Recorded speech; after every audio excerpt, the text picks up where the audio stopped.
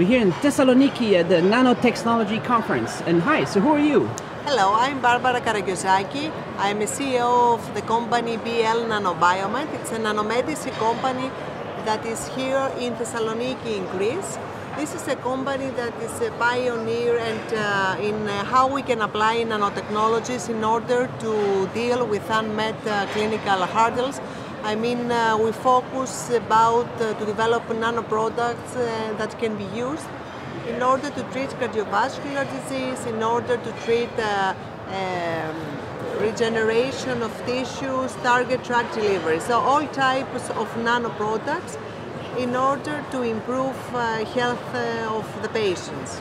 So what is going on here in the TV? What is it about? It's about using nanotechnology in the healthcare? Yes, in healthcare sector. So we develop nanoparticles, different types of nanoparticles, either inorganic ones such as gold and silver for a antimicrobial surface, or we can produce the biodegradable nanoparticles for drug delivery, because we want the drug to enter into the human body, to cross the biological barriers in order to treat specific diseases such as cardiovascular disease, osteoarthritis, cataract, and skin disorders. So how far in the future is this? We are developed our nanoparticles, and so somebody can buy such kind of nanoparticles who can make also custom-made solutions to deal how, for example, we can advance the medical implants. So we have a drug delivery nano platform that can release different types of drug in a sustainable and controllable manner to coat different types of implants, such as surgical implants, such as cardiovascular stents, orthopedic tools. So the scope of this company is to apply nanotechnologies for health. And hi, and who are you? Hi, I am Zana Hakim. I'm going to describe the main idea behind nanocosmetics.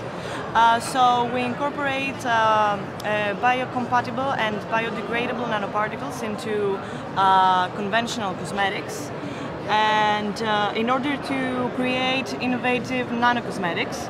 So our products contain mainly herbal, antioxidant, anti-inflammatory, and moisturizing agents encapsulated into a variety of nanoparticles, which provide penetration into deeper skin layers, maximizing anti-aging and anti-wrinkling effects. So here you talk about some of the stuff that has to do with the... So nanotechnology is going to be part of the cosmetics world? Yes, so this is the main idea. And we can see here, for example, nanoparticles. That these are nanoparticles, and these are the tools, the atomic force microscopy, by we can see the nanoparticles, and we put antioxidants and herbs and natural compounds into the nanoparticles in order to enter the deeper tissues of the skin, in order to have better penetration of the nanocremes into the dermis of the skin. As Zena explained. And this is a totally new kind of cosmetics, or? Yes, it's a new field of cosmetics, innovative ones. Before it was just basic creams and stuff, yes, and now... Yes, and serums, but now there are nano cremes and nano serums. So they contain nanoparticles, biodegradable one, because we don't want to have toxicity. But the advantage of them is how they can penetrate the epidermis into deeper skin layers like dermis. And here you're talking about this is your 3D bioprinter. What is this? Biosensors and IoT sensors? Yes, we have a 3D bioprinter. By this, we can make a 3D implants. We want to resemble the organs and the native tissues. So here we can see here how we can bioprint the implants, the three-dimensional implants. We also develop in Nanobiomed the biosensors. Combined with organic electronics, we can develop a flexible biosensor at low cost and mass production in order to detect different types of diseases. This is an example of how we can detect a heart attack. If a patient had a heart attack, by this biosensor we can detect it. So different types of products, nanoparticles, nanoscaffolds, nanotechnology-enabled implants, nanocosmetics are the main products of this company. So maybe can we go and check the Yes. bioprinter right here?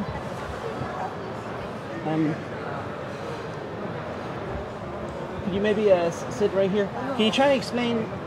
This is part of what you do. You use. Yes, we use the Can you sit right bioprinter. here? Yeah. Maybe you can sit there so I can hear what you film. So we use the bioprinter to. Yeah. You want me to? No, just sit. Yeah. So you use the bioprinter to do what? We use the bioprinter to print skin analogs. So we print fibroblasts for the dermis and keratinocytes for the epidermis, and we mature the construct, and then we use the skin analog to test our cosmetics, our nanocosmetics, so that they are safe in order to go out to the market. So how does the 3D bioprinter help for the nanocosmetics? I told you we print tissue analogs so that we can do in vitro testing. Because, as you know, in Europe, by 2009, in 28 countries, it's been forbidden to use animals for cosmetic testing. So we create those epidermal and dermal analogs to test our cosmetics. And what's the other potential future with this kind of technology? We can print other tissue analogs like vasculature and do drug screening and basic regenerative medicine research. So at this conference, there's a lot of talk about nanomedicine, right? Yes. And so with the with this company, you're aiming to bring all this to the market. Yes, this is our scope in how we can translate the nanomedicine research into clinical products, and that's why we produce such kind of innovative nanomedical products to treat the major diseases. And what's next? This is a company here in Thessaloniki, right? In Greece? Yes, in Greece. But what's next? What's the potential? How you can develop in the future? Yes, partnerships or? Yes, of course, we need strategic partners. Of course, some of the products we are going to enter into different markets all over the world. And we want, of course, the partnerships with other strategic companies in order to get them go with high rate in the market.